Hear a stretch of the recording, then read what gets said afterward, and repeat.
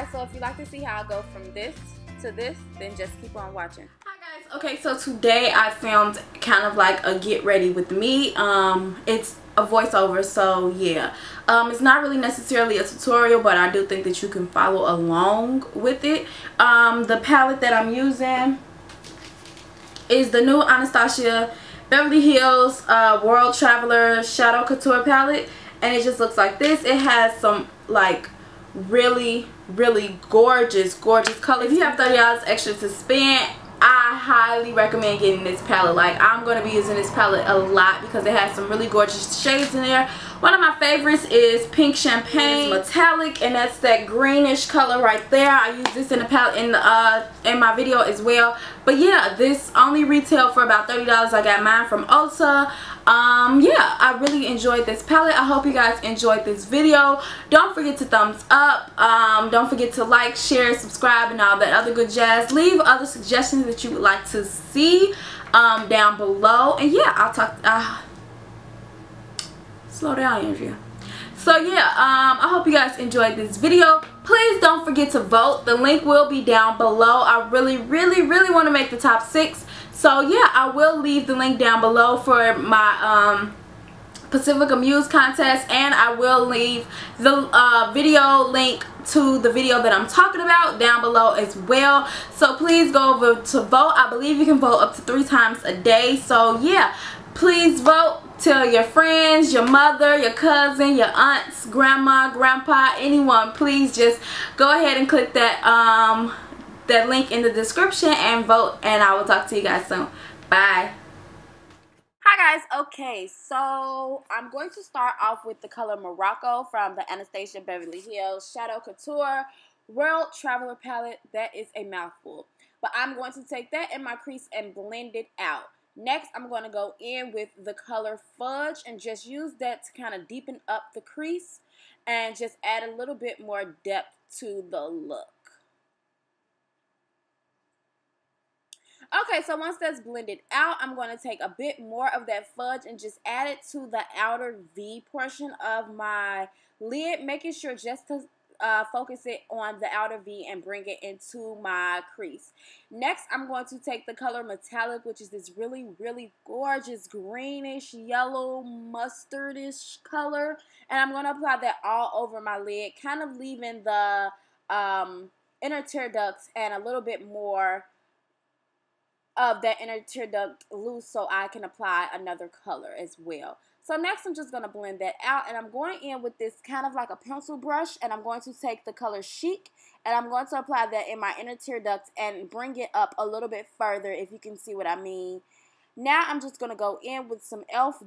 liquid eyeliner and line my lash line. I'm not doing a really dramatic line. Next, I'm going with some lashes by Lash XO. These are my favorite right next to Cocoa Goddess because they remind me of each other. Those are the only 2 lashes I've been wearing for like a few weeks now. Like, I'm addicted. Next, I'm going to go in with some e.l.f. mascara and just apply that to get ready to apply the false lashes so they can mix together. How gorgeous are these lashes? Like, seriously. And I think they're like around the same price as Goddess lashes. So Cocoa Goddess lashes and these by Lash XO, I can't remember the name, but I'll link it down below, have been my favorite. Now I'm going to go in with my beauty blender, and this was my first time using a beauty blender to apply my foundation, and I love it.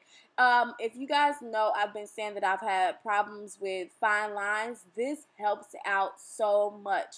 I don't know why I haven't tried it before. Before I would just be like, that's not going to help, but I really love using a beauty blender to apply my foundation now.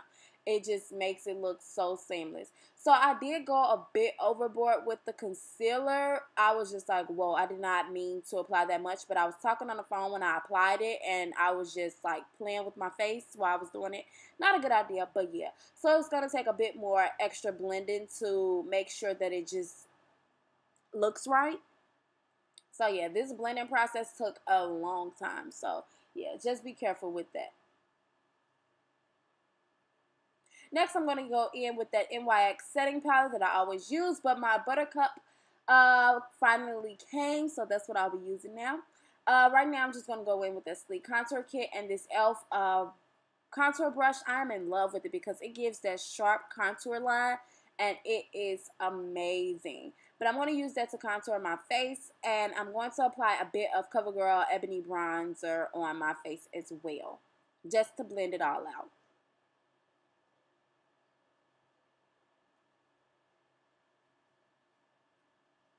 Do, do, do.